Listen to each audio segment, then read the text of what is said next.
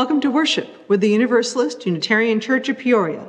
My name is Reverend Jennifer Innis, and it is my great privilege to serve as the minister with this congregation, along with people of all ages and at all stages of life. We are an intentional community gathered around our shared promise to support each other's spiritual journeys. We welcome all gender identities, all sexual orientations, all colors, cultures, all abilities, politics, and theologies. We offer this welcome as a tangible expression of our values of compassion and courage, transcendence, transformation, justice, and service. As we come together for worship, we are mindful of the many people who have traveled here before us.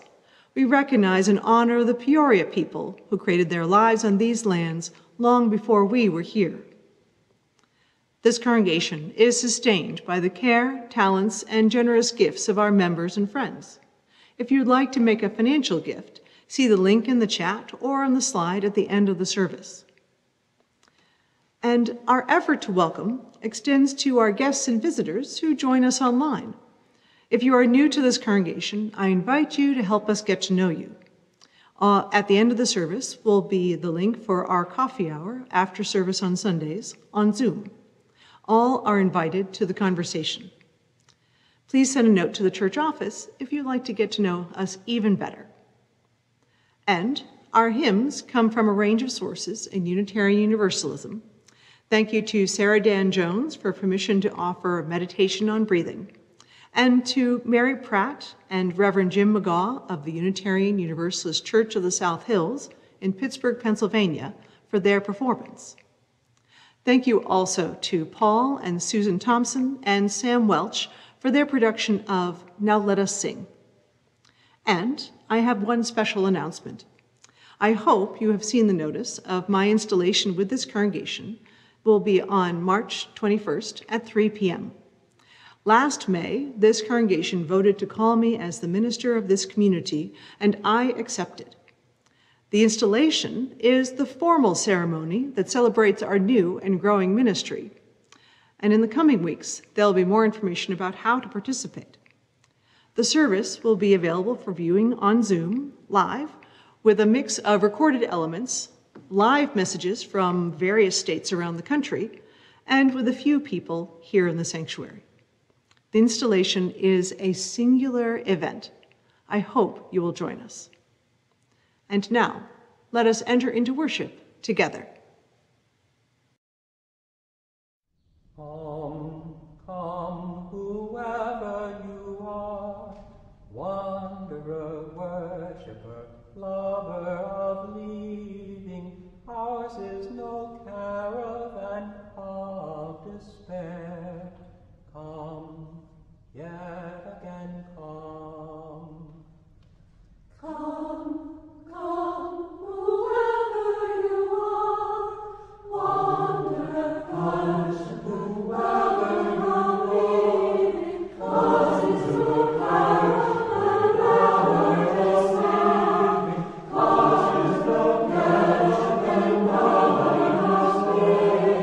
cause it's no caravan,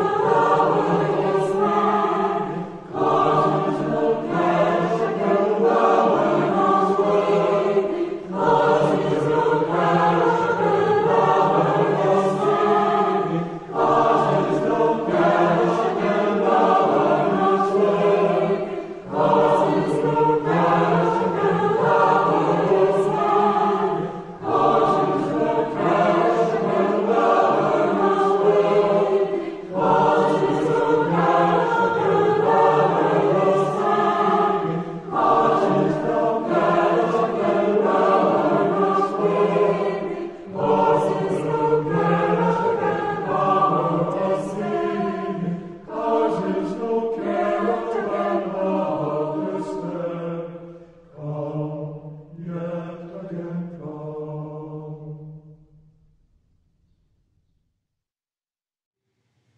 Opening words by Reverend Teresa Soto.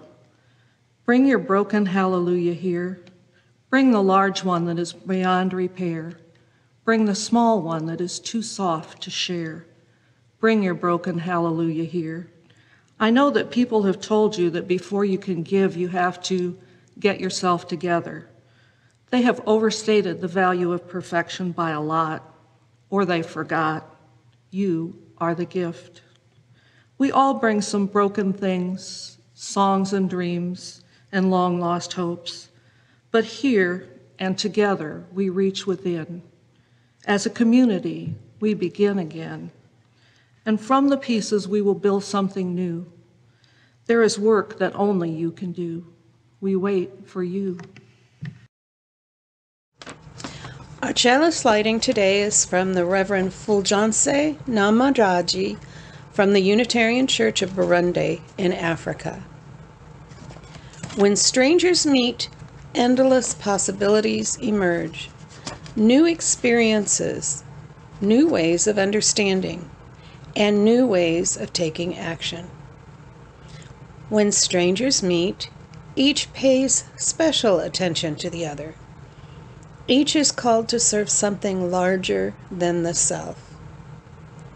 Today, this morning, let's light the chalice for openness, for willingness to grow, for rich curiosity, and for common purpose. Good morning. Today I want to talk to you about community. Being a part of a family, a school, a nation, or a congregation can be a truly wonderful thing, but sometimes it can be hard to do too. Harmony is usually a bit more difficult to achieve than we think. Sometimes it's easy to forget that everyone has gifts and ideas to offer the group, not just us, and they're all needed to create beloved community. My story today is about one congregation that discovered that truth. It is called The Parts of the Church Argue. Once upon a time, there was a congregation gathered in their sanctuary one Sunday morning. Suddenly, without really thinking, they began to argue about who was the important member of the church, the very most important.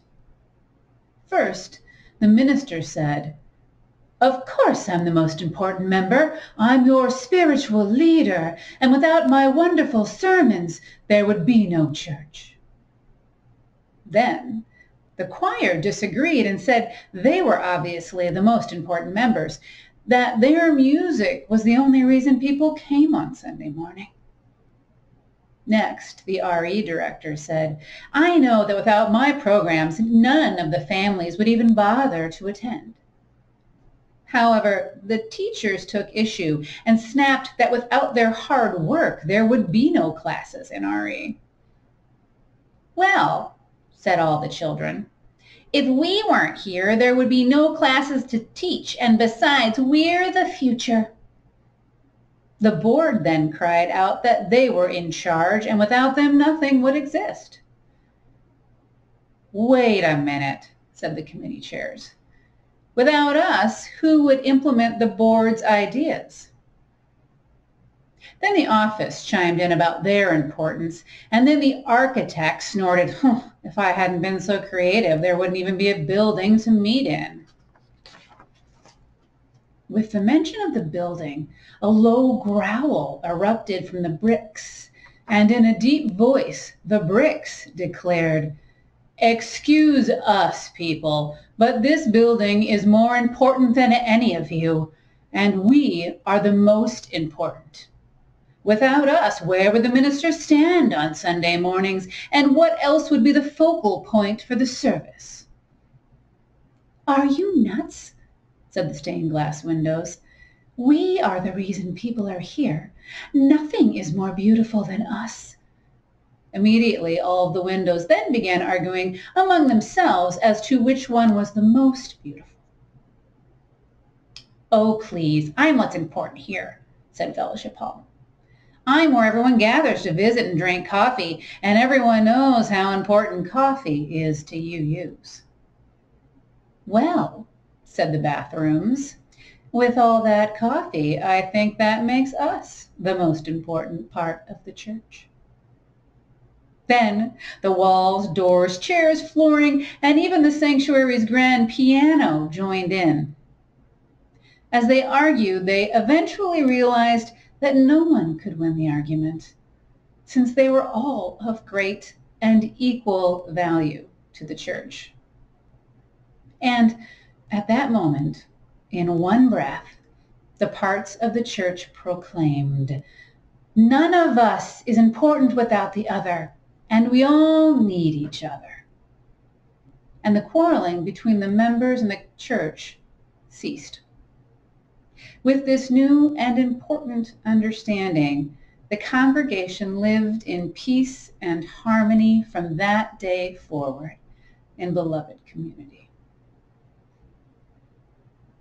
May our own church community, through its inevitable disputes and disagreements, move forward in peace and harmony as well, for that is the sacred work of living in beloved community. So be it. From George Odell. We need one another when we mourn and would be comforted, when we are in trouble and afraid, when we are in despair, in temptation, and need to be recalled to our best selves again. We need one another when we have come to die and would have gentle hands prepare us for the journey. All our lives, we are in need, and others are in need of us.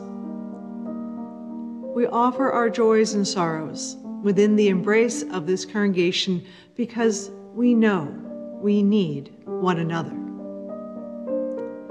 For this week, in our congregational life, we offer our healing thoughts to Larry Miller, who is recovering at home following a hospital stay.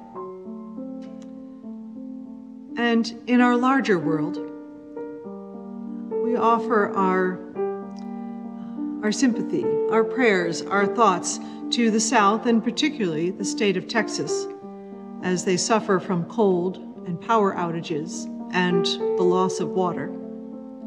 The conditions in Texas have been deadly and indeed catastrophic.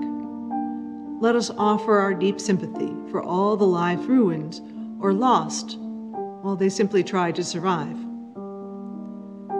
We offer our hopes for Texas, for the speedy return of all services, for the safety and health of everyone in the state.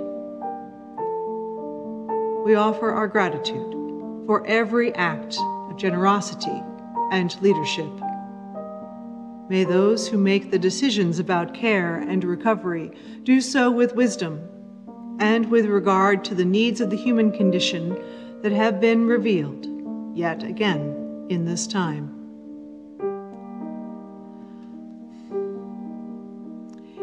If you need one specific way to help those in Texas, in addition to if you make a financial gift to the various agencies who are trying to help those in need, I offer this. Listen to their stories. The best way through trauma is to be heard. It is for pain to be acknowledged and for sorrow to be shared. If you have occasion to hear a story, pause and listen. That act of listening, of care, of compassion, those are real gifts, and they make a real difference. Let us offer one more moment for all the joys and sorrows, the names and the milestones that are among us, for there are so many. We share this quiet, this breath, and this time together.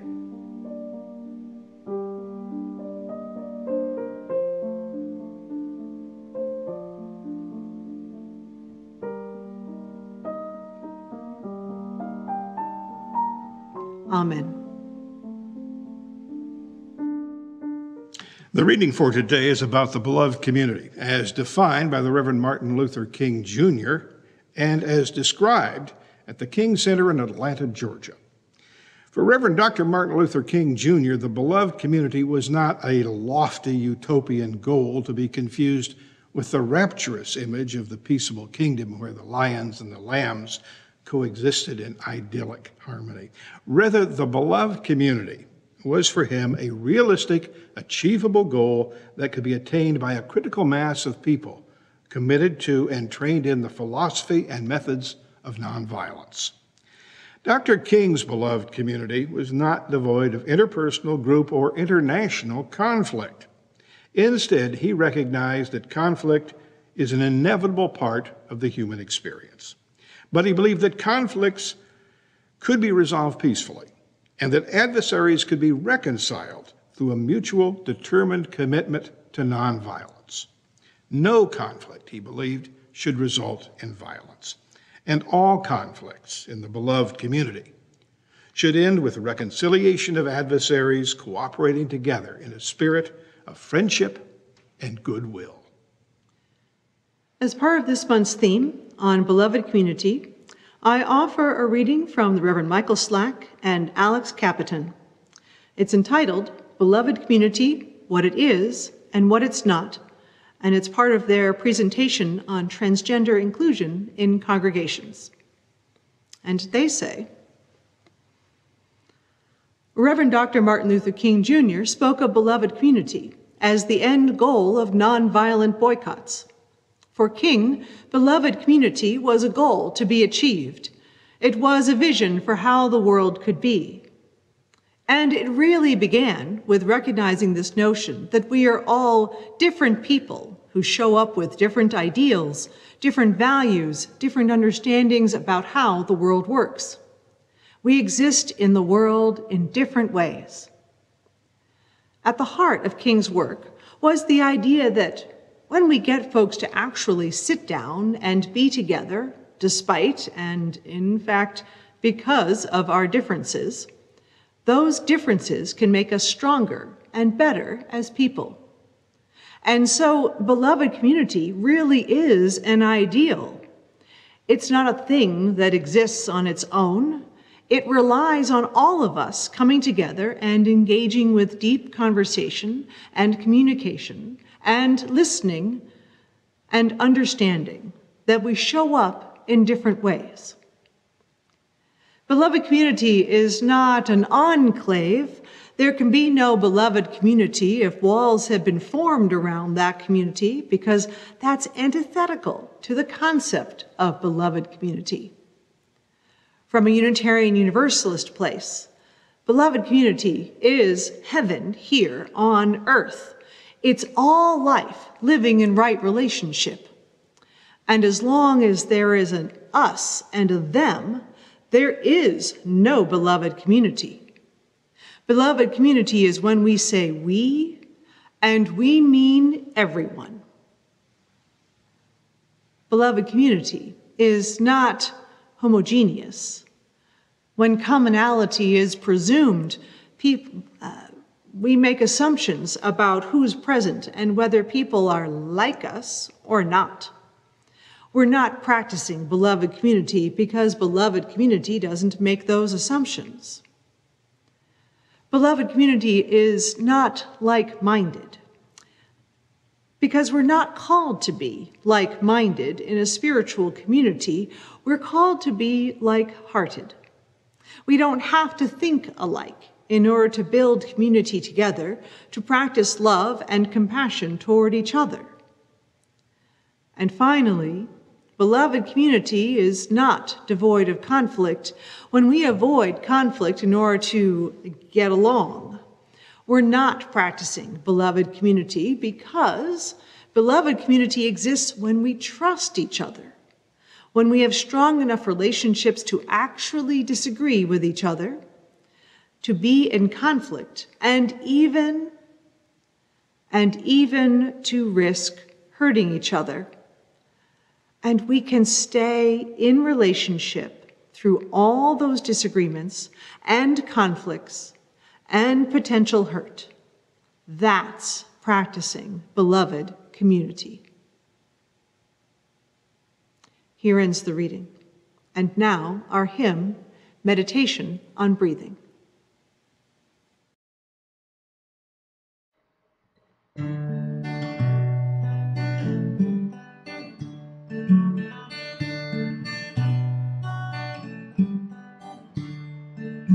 Breathe in, breathe out, breathe in, breathe out.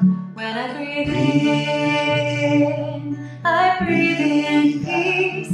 When I breathe out, I'll breathe out love. When I breathe in, I'll breathe in peace.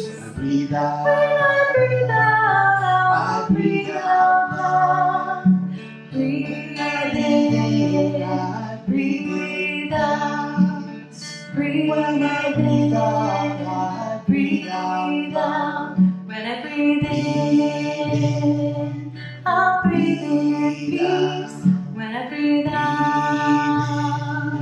I'll breathe out love. When I breathe in, I breathe in peace. When I breathe out, I breathe out love.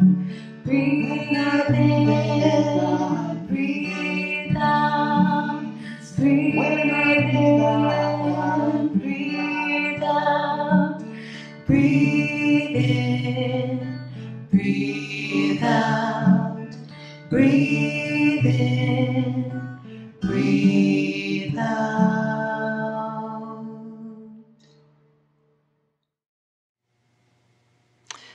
When you hear the word conflict, what comes to mind? When you hear the word conflict in beloved community or in a congregation, what comes to mind then?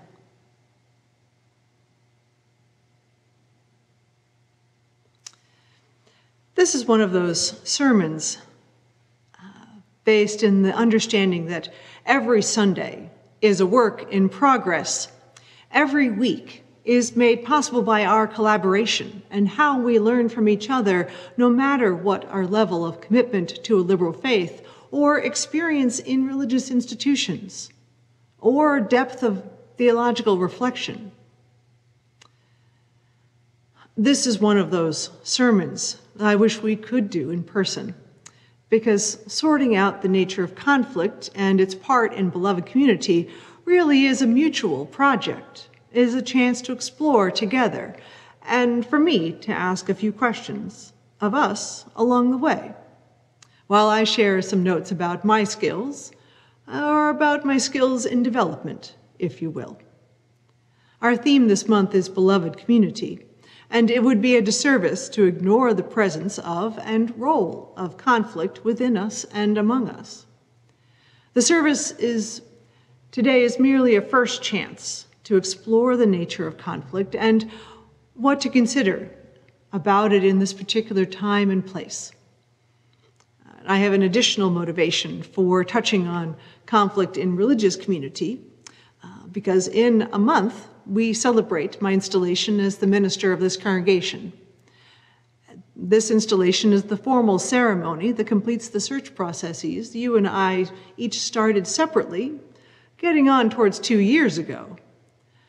And as we honor the ritual affirmation of our covenant together, it is worth naming that this is just the beginning of our ministry and everything that comes with commitment and covenant, including how we understand conflict.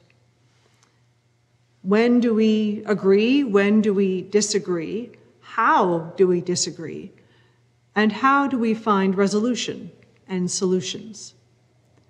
I'm going to tell you, we are all human, and conflict comes with the territory. When it comes to talking about conflict, one of the great teachers that I learned from in my early ministry formation is the consultant Speed Lease. He talks about kinds of conflict, and has created one of the more known models for understanding this, describing it with levels, including level 1, that conflict is a problem to solve, that you have conflicting goals and values and needs, and you're problem-oriented. That level 2 would be disagreement. You might, in that case, you have a mix of personality and problem, and it's a little harder to define which is which. Level 3 is more getting towards a contest, win-lose dynamics, if you will. And it's a little harder to see what the problem actually might be. Level 4 gets into fight and flight, and so on. Now, what usually comes up in congregational life are in the world of level 1, level 2, sometimes 3, hopefully not 4, and definitely, hopefully not 5. The higher the level, the more the conflict is about identity and position rather than a problem to solve. The higher levels of conflict are more about identity and perceived us and them that lead to more intractable positions. Speedley's also named another level, which is 0, when an institution doesn't realize there is conflict at all. In that case, he describes it as a form of depression. Now, with these levels of conflict, he was always had the goal to move people to as low a level as possible until they could get to level 1 and look at a problem together. And what he and all of the other wise consulting people I've heard and read say is that conflict is not to be avoided. It is, in fact, inherent in our lived experience as individuals and as part of organizations, any organization. And in fact, the presence of conflict at any level and the practice of addressing it is essential to how we develop our communities, whether they're religious or secular, or our families, in fact. Any gathering of people, that what we develop out of how we handle conflict, as well as the questions themselves, the content of the conflicts, are all part of how we grow and how we emerge and how we move forward creating new and discover new paths together. Now, Dr. King understood the ever-present nature of conflict and the worthiness of nonviolence when approaching disagreement. You really want to try to keep bringing people together, knowing about these profound differences between us. But it was still important to keep bringing people together. From our other reading, Alex and Reverend Michael apply King's understanding to describing the beloved community in Unitarian Universalism. We create heaven and earth here and now. We are stronger when we gather together, fully aware and articulate about our respective identities, and, here's the key, being willing to listen and get to know what each of us finds is holy, to be of worth, and what it means for how to conduct our mortal lives. This is the work we do in our congregation, in every meeting, in every small group, and every time we get together and have coffee as part of our congregational life. This is the practice.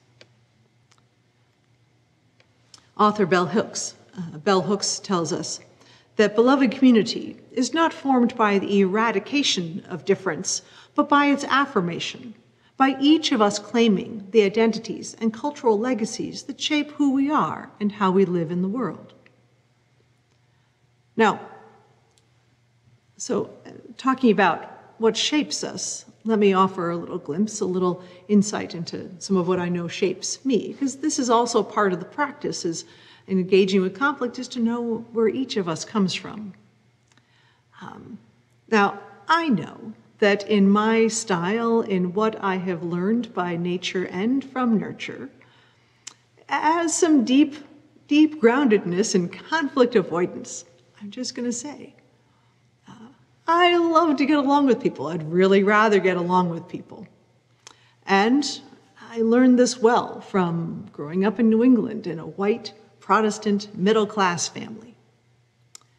I have deep skill at delay, both individually and culturally, waiting to let something slide, and doing a decent imitation of letting something go. Although kind of, but not really, actually, letting something go. And this is deep enough that I am still working on how to interpret and articulate my feelings. But knowing that this is part of where I come from and part of who I am, it makes a difference in how I do everything. And sometimes it even helps me in a conflicted moment. During the moment, rather than afterwards when I'm kicking myself for making nice. And I'm here to tell you that Unitarian Universalists have also inherited a lot of these same challenges from long-established white Protestant culture. If you hadn't known this before, I'm telling you now. And so much in our communities, in our lives, is also done well. So let me affirm that as much as we've inherited some challenges with dealing with conflict and an unwillingness to it culturally, we also manage these things so well. This is partially why I am here with you, because I so appreciate what everybody in this congregation tries to create together and to resolve concerns, to speak honestly and with care, and to keep trying and trying again.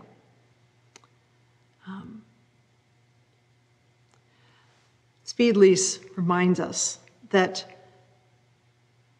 it's so important and valuable to keep conflict productive and to not avoid it. As much as possible, to take care of the concerns that are before us. You know, one of the things I know I do is do my best to pause and act and ask, I should say, what is going on? What is happening in the room? What is happening with me? Where am I in the conversation? Am I actually in it, or am I mentally running away? Because I just don't want to be here. What do I need to do right now to take care and do my best to be present for what is around me and what is important to me and what do I need? It is so important, I find, in my own practice to listen to my body. Am I relaxed? Am I present? Am I cold? Am I uncomfortable? And why? What is leading me to be in the place where I am, however my state of being might be? Now, I've mentioned the Dirty Dancing approach to self-differentiation, that this is my dance space and that is your dance space. And in moments of conflict, how am I aware of my space, how I am moving and being? And what can I do to take better care in any particular moment?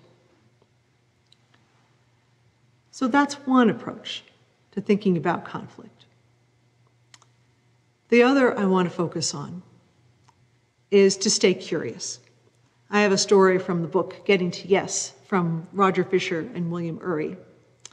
Once, in a beautiful, prominent hotel, there were two chefs who were preparing a feast.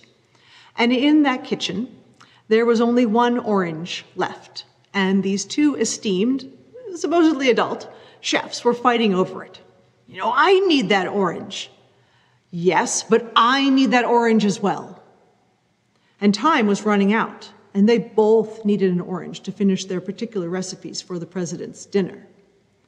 So they decided on a compromise. One of them grabbed a large kitchen knife, chopped the orange in half, and each went to their separate end of the kitchen to finish the meal. And one chef squeezed the orange juice and poured it into the special sauce.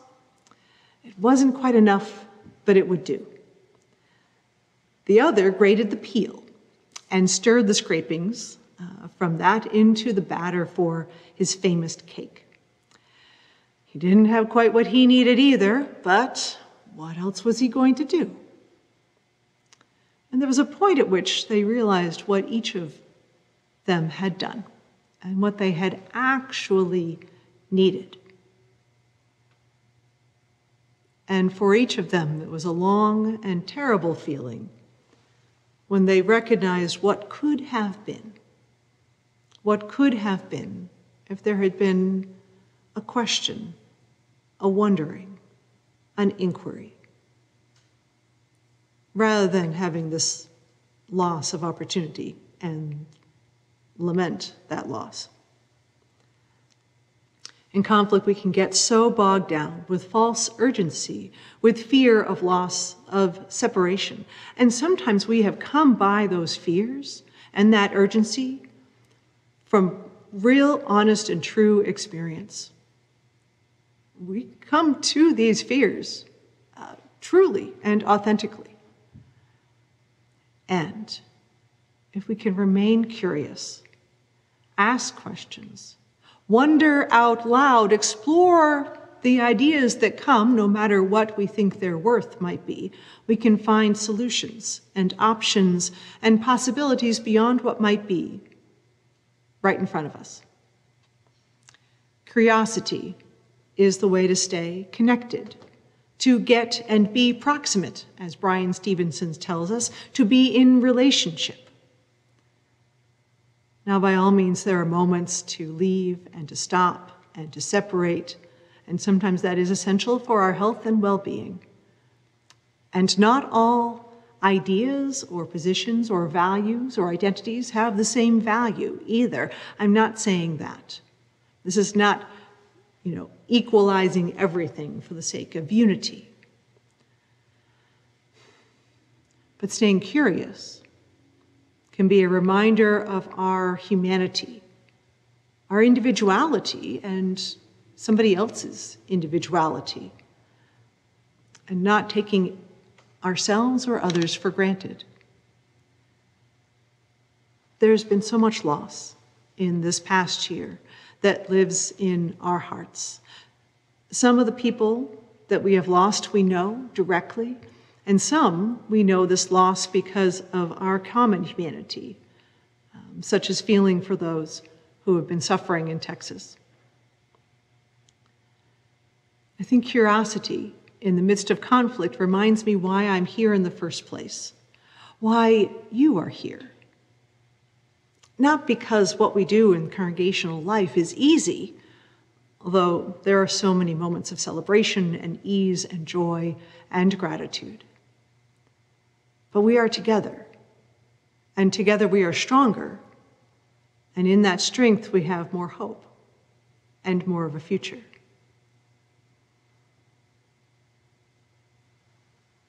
One of the most important lessons from dismantling white supremacy that I have been learning is how much we get wrapped around the axle of anxiety and fear, and then nothing gets addressed, and it just gets only worse.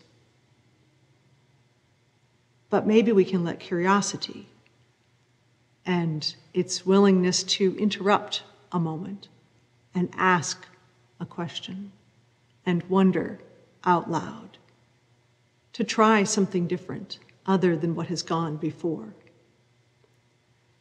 Within beloved community, with its practice of conflict, its constant exercise, we learn about ourselves and others. We inquire. Rather than assume, we remain. Rather than flee. And as we go forth into the world, may we be so bold and so willing to engage with each other, with our differences present and around us, and with a renewed commitment to understanding. We might just make a difference in the day to come. So may we be. Amen.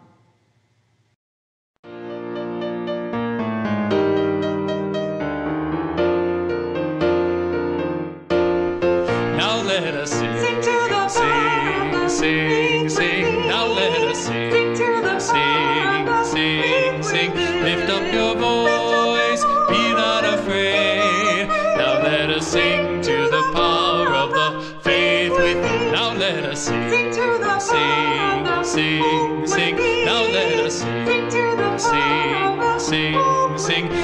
up your voice, be not afraid. Now let us sing to the power of the hope within. Now let us sing, sing, sing, sing. Now let us sing, sing, sing, sing. Lift up your voice, be not afraid. Now let us sing to the power of the love within. Now let us sing, sing, sing, sing. Now let us sing, sing, sing, sing. Lift up your voice, be not afraid. Now let us sing to the power of the joy within. We extinguish this flame, but not the light of truth, the warmth of community, or the fire of commitment. These we carry on our hearts until we are together again.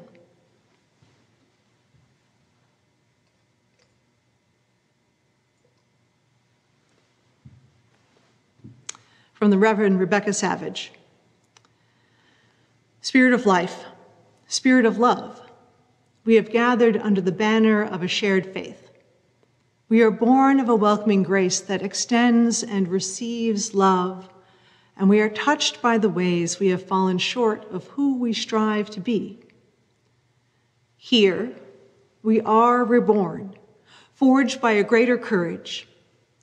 And so let us move forth from this place, encouraged and refreshed for this journey that is before us and that is all around us. Our worship is ended. Let our service begin.